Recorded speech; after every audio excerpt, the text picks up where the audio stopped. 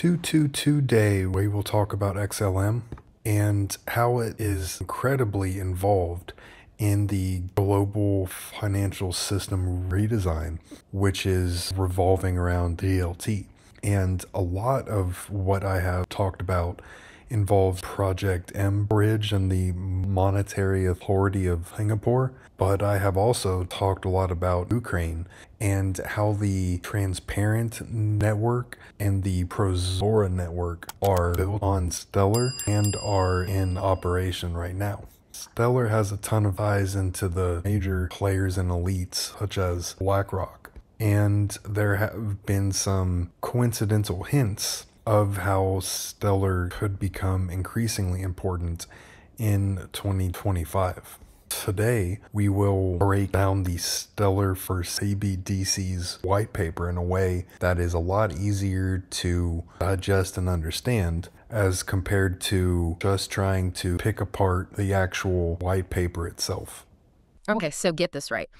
What if sending money internationally was like as easy as sending a text? Like instant payments to anyone, anywhere. Yeah. And a financial system that actually works for everyone. Right. Well, that's the potential of central bank digital currencies, Yep. CBDCs, especially when they're built on blockchain. And that is what we are going to explore today using a white paper called Stellar for CBDCs. Okay. So think of a white paper like a deep dive into a complex topic, kind of like what we do here, just in written form. Yeah. It's a great analogy. So this white paper lays out how Stellar, which is a specific type of blockchain, could be the foundation for this new financial reality, really. And we're going to unpack how it works, why it's good for CBDCs, and what it all means for you. And this is not just some, like far-off futuristic concept. This is actually something that a lot of central banks are looking into right now. Yeah, it's definitely a hot topic. And the pandemic really accelerated this whole trend, as governments and financial institutions were looking for ways to distribute aid more efficiently. And CBDCs offer a potential solution for this. Yeah, it's amazing how a global event like that can just, push innovation forward. Right. So let's talk about Stellar. What is it and why is it relevant to this whole CBDC conversation? So Stellar is an open source network that connects financial systems. And it was specifically designed for issuing and managing assets, things like CBDCs. Historically, one of the big challenges with digital money has been this trade-off between control and interoperability. Like you could have closed systems like a private network, but they were very limited in their ability to interact with other systems. Okay. So like a walled garden, secure but isolated. Exactly.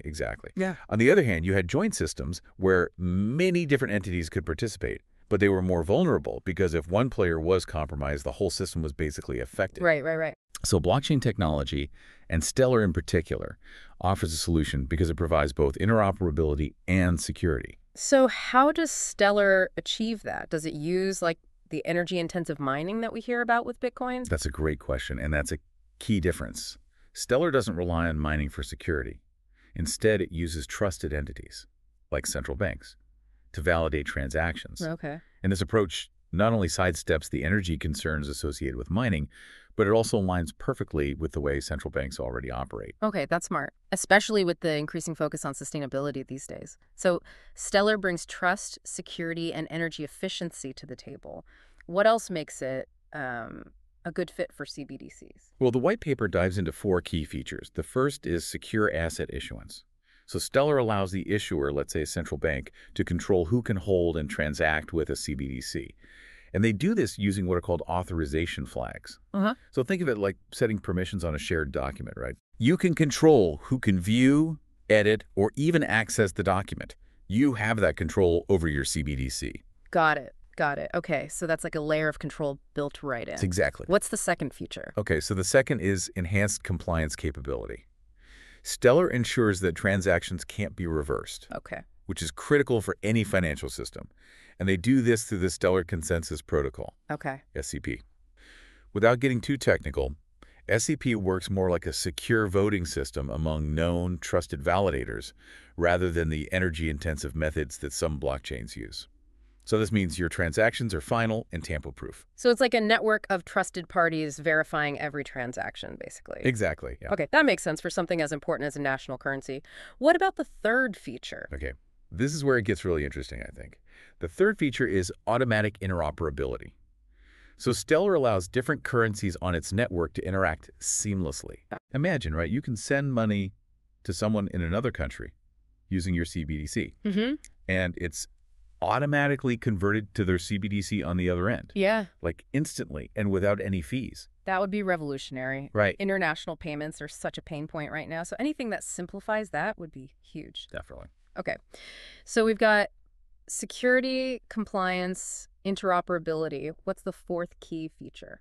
Okay, so the fourth one is Stellar's ability to integrate with existing financial systems Okay. and even other blockchains. It's not about like ripping and replacing everything. It's more about building bridges and expanding the possibilities. No, that's smart. That makes adoption much smoother and less disruptive. So we've got a good sense of Stellar's strength. But how would this actually play out in the real world? How would a CBDC built on Stellar actually work? Well, the white paper has a hypothetical example of a two-tier system. So imagine the central bank issuing the CBDC to commercial banks, much like they do with physical cash today. And then those commercial banks distribute the digital currency to consumers. Okay, so it mirrors the existing system in some ways. Right. But where does the innovation come in? Well, the innovation is in the efficiency, security, and accessibility. So think about all the paperwork and time involved in opening a bank account today, Yeah. especially for someone who doesn't have a traditional financial history. Stellar's features could streamline those know your customer and customer due diligence checks, those KYC/CDD processes you always hear about, Yeah. but still ensuring compliance. So it could potentially make financial services more accessible to people who are currently excluded from the system. Absolutely, yeah. And the white paper even suggests using non-traditional verifiers, like post offices, Oh, wow. to help people get access. Imagine walking into your local post office and being able to open a digital wallet for CBDC. Like, it could be a game changer for financial inclusion. That's a great example of how this technology can really make a difference in people's lives. Right. Okay, so we have the central bank issuing, commercial banks distributing, and individuals accessing CBDC through various methods, including digital wallets. Where does the central bank fit in beyond issuing the CBDC? Well, the central bank also plays a crucial role as a validator on the Stellar network, Okay. ensuring the integrity of the CBDC ledger. They can choose which organizations they trust to participate in this consensus process, which adds another layer of security. So it's a collaborative system with built-in trust? Yes. That makes sense, given the importance of a national currency. This is fascinating stuff. Yeah. But I'm curious about one thing. We hear a lot about smart contracts in the blockchain world, but the white paper doesn't seem to emphasize them as much. Yeah, that's a sharp observation, and there's a good reason for that. While some blockchains rely heavily on smart contracts for programmability, Stellar takes a slightly different approach. Okay, I'm all ears. How does Stellar handle programmability? Okay, so instead of relying on traditional smart contracts, which can be complex and introduce security risks, Stellar has built-in features that offer a good deal of control and automation for CBDCs. For instance, imagine a government wants to make sure that social benefit payments are only used for essential goods, like food or rent. Yeah. So they could issue a separate asset specifically for those payments and require accounts to go through an approval process before they can hold it. This ensures that the funds are used for their intended purpose. Okay. It's not a traditional smart contract, but it achieves the same goal in a more controlled and secure environment. It's like having a built-in safety net for those benefits, you know? Exactly. Yeah. Ensuring they reach those in need and are used appropriately. That's impressive. It seems like Stellar was designed to be adaptable to different needs and situations. Exactly. And that adaptability, combined with its focus on security and interoperability, is why it's attracting so much attention in the world of CBDCs. It's all starting to click now. We've seen how Stellar's unique approach could address many of the challenges associated with traditional financial systems. But what about the implications for individuals like you and me? We'll explore that further in the next part of our deep dive. Stay tuned. Welcome back. You know, it's fascinating to see how Stellar addresses these fundamental challenges of control and interoperability in a digital financial system. Right. It's unlike those anonymous blockchain networks.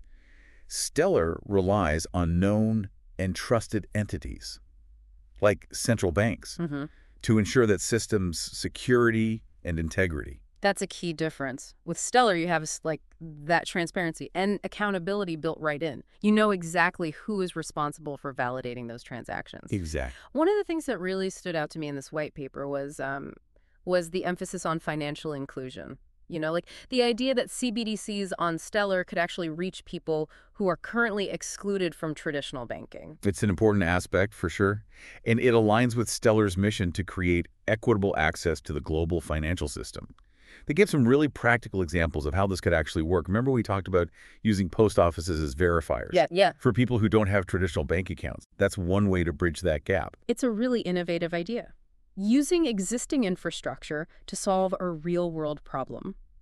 I was also intrigued by the potential for self-hosted wallets. Yeah. The white paper described them as being similar to holding cash, but in digital form. Yeah, it's a good analogy. Yeah. Users would have complete control over their private keys, which gives them a level of autonomy and privacy that you don't always get with traditional banking. Yeah. You're not relying on a third party to manage your funds. Right? That's empowering, but I imagine there are also some risks involved. Absolutely. With self-hosted wallets, there's greater responsibility. If you lose your private keys, you've lost access to your funds. There's no way to recover them. So it's like losing your physical wallet, but with potentially much higher stakes? Exactly. It seems like education and awareness would be key here. Oh, for sure. Users would need to really understand the importance of securely storing their private keys. Now, we've talked a lot about the potential benefits of Stellar for CBDCs, but what about the potential downsides or risks? Are there any challenges that central banks really need to consider? Well, that's a really important question. Yeah. No technology is perfect, right? There are always trade-offs. So I would say scalability is one. Okay. Can the Stellar network handle the massive volume of transactions that a widely adopted CBDC would require? Yeah. We're talking about potentially millions, even billions of transactions per day. Yeah. Stellar is designed for efficiency, but it's crucial to make sure it can scale to meet that kind of demand. Yeah. We wouldn't want to see any bottlenecks or delays, especially with something as important as a national currency. What other challenges come to mind? Well, the regulatory landscape is a big one. Okay. The CBDCs are relatively new. Yeah. The rules and regulations are still evolving. Uh-huh. Central banks would need to work closely with regulators to establish clear guidelines. Right. It's all about finding that balance between innovation and responsible governance. Exactly, yeah. So much to think about. Right. Speaking of governance, how would a CBDC potentially impact a central bank's ability to manage the economy? That's a great question. CBDCs could change the way central banks manage the money supply and interest rates. They could also impact the stability of the whole financial system. It's definitely something that requires a lot of analysis and planning to ensure a smooth transition. So central banks would need to model and simulate different scenarios. Right. To really understand the potential consequences. Yes. This brings up another point that's often discussed, the concept of programmability. Right. We touched on this a little earlier, but I'd like to dig a little deeper. This idea of programming money to behave in specific ways is fascinating. It is. But it also raises some questions. Sure. So you could have like conditional payments that are only executed when certain conditions are met. Exactly. Streamlining government programs. Yes. Automating payments in supply chains. But wouldn't that level of control raise some concerns about privacy? It's a valid concern, for sure. It's important to strike a balance Yeah. between the potential benefits of programmability and the need to protect individual privacy. We don't want a system where the government is tracking every single transaction. Right. That would be a bit Orwellian. Right. It's about finding that right balance, as with so many things in the world of CBDCs. Yeah, I think so. Now, one final thought before we wrap up this part of our deep dive. The white paper emphasized the importance of collaboration Yes. between central banks and the private sector Uh-huh. when it comes to CBDCs. Why is that? Well, the successful implementation of CBDCs is going to require a joint effort. Okay. Central banks bring their expertise in monetary policy and financial regulation, while the private sector brings the innovation and technological capabilities. It sounds like a true partnership, with both sides working together to shape the future of finance. We've covered a lot of ground in this segment. We looked at the potential challenges, the regulatory landscape, and the exciting possibilities that CBDCs offer. But what's next for this evolving landscape? We'll explore that and more in the final part of our deep dive. Welcome back to our deep dive into the world of CBDCs and Stellar. Yeah. We've explored the technical features of Stellar, talked about the potential benefits and challenges of CBDCs, and even touched on some of those ethical considerations. It's been quite a journey. Yeah, it has. We've seen how Skeller's unique approach, relying on trusted validators and focusing on interoperability, positions it as like a strong contender in the race to build the infrastructure for CBDCs. Absolutely. And we've also talked about, striking that balance between innovation and responsibility. Yeah. Making sure that CBDCs are designed to truly serve the needs of everyone, while also protecting privacy and maintaining financial stability. But what's next? What are the key trends and developments to watch as this whole CBDC landscape continues to evolve?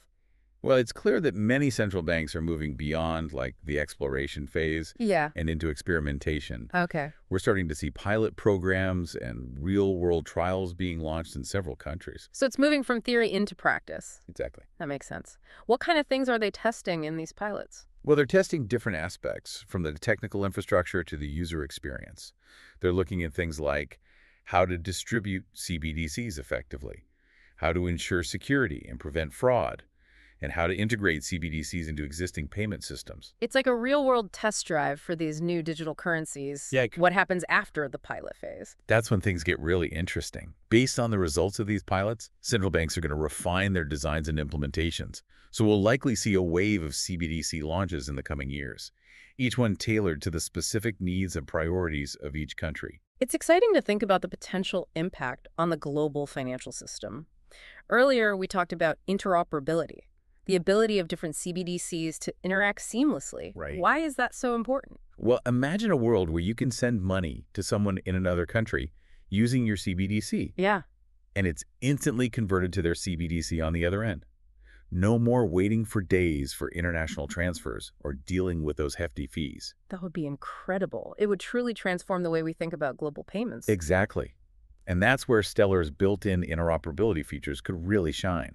It's designed to connect different financial systems, making it a natural fit for a world with multiple CBDCs. So Stellar could potentially play a key role in making this vision of a seamless global payment system a reality. It could. Now, one of the big debates in the world of CBDCs is this whole level of centralization versus decentralization. Yeah. Should CBDCs be issued on a permission ledger where access and control are like really tightly managed? Or on an open system like Stellar where participation is more open? What are your thoughts on this? That's a complex question, and there are valid arguments on both sides. A permissioned ledger offers greater control and security, which might be appealing to some central banks. Especially those concerned about maintaining stability and preventing fraud. Precisely. But an open system like Stellar fosters innovation Yeah. and has the potential to reach a wider audience.